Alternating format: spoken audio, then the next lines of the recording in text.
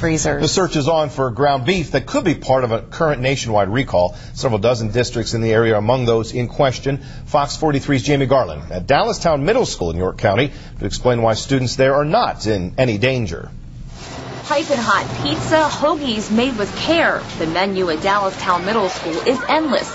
But what you won't find here, at least for most of this week, is hamburgers. We did receive some beef patties from one company that was in question. Questions rose Sunday when this undercover video was released by the Humane Society. It shows crippled and sick cows at the Westland Hallmark Meat Company in California being shoved with cattle prods and forklifts.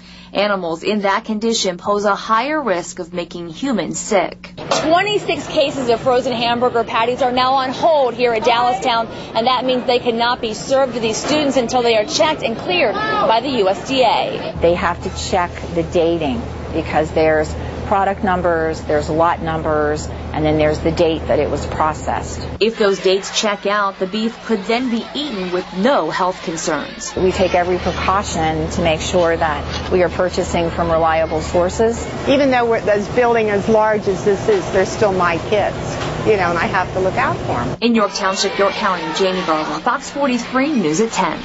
Dallastown planned to serve the hamburgers Tuesday, but when the recall was announced, the menu was changed. The district has about 780 pounds of ground